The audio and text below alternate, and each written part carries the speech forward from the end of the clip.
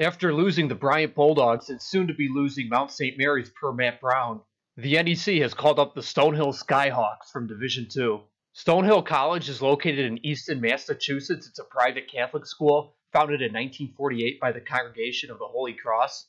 It's ranked number 281 in Forbes. It has an enrollment of about 2,500 and an endowment of about $220 million. The Stonehill Skyhawks were previously named the Chieftains, and when they went to change their nickname, the candidates were Skyhawks, Summit, Saints, Wolfpack Crusaders, Mission, Shovel Makers, and Blizzard. The Skyhawks were ultimately chosen, and that name is rooted in the Congregation of the Holy Cross leasing an airfield on the school's property to the Navy, who employed the Skyhawk aircraft. Stonehill football plays at the 2,400-seat WB Mason Stadium built in 2005. Skyhawk men's basketball has been to 14 Division II NCAA tournament appearances, 3 times to the Elite Eight and twice to the Final Four.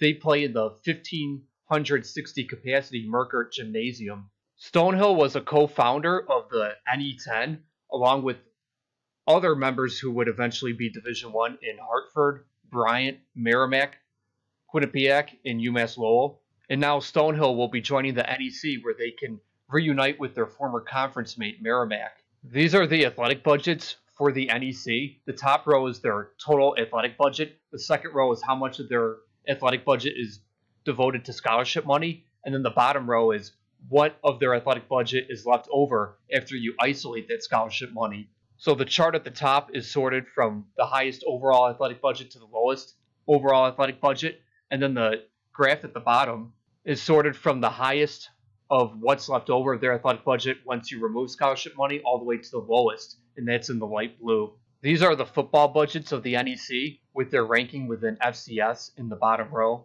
Obviously, by virtue of moving from Division II to Division I, Stonehill's will increase. And these are the NEC men's basketball budgets. The largest men's basketball budget by a wide margin is the LIU Sharks, formerly the LIU Brooklyn Blackbirds. Remember that these budgets are from 2019-2020, so Merrimack, as they complete their transition, their budget will be higher, and Stonehill's will be higher as they transition into Division I.